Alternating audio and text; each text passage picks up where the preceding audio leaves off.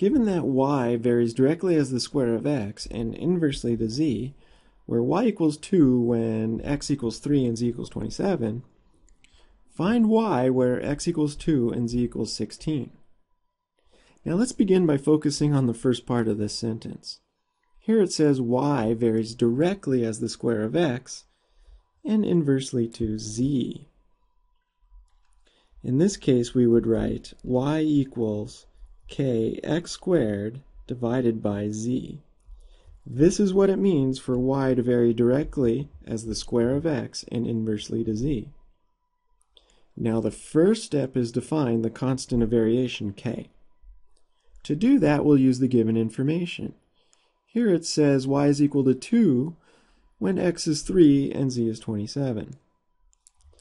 And so you could see when we substitute in those values, the only variable left is k. And so we can solve for k.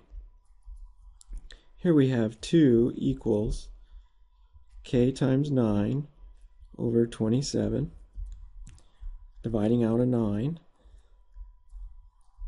We're left with 2 equals k over 3.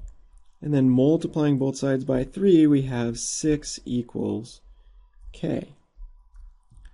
So we'll use this to model the problem. We have y equals 6x squared over z.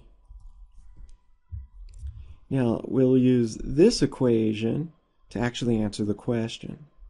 The question is to find y where x is 2 and z is 16.